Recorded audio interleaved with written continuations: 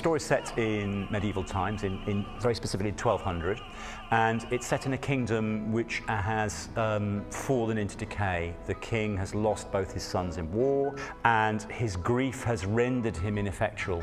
The vacuum that has left is being capitalized upon by this slightly wicked advisor called Cornelius, who suggests the king's daughter, the famously pure Isabeau, is a little too pious. And when Isabeau refuses the king's attempts to get her to be married off to a local knight, Cornelius suggests to the king that she should be punished. And the punishment that the king exacts on his own daughter is that she should be forced to ride naked through the town. All the relationships are very delicate. That's what I like about this piece. Everything is very subtle. You have to just be very attentive to the details. A lot of it is based on the idea of shame. And the fact that she's mute at that time is also very interesting. And it says a lot about the punishment and the shame and, you know, the fact that she's, you know, exposed.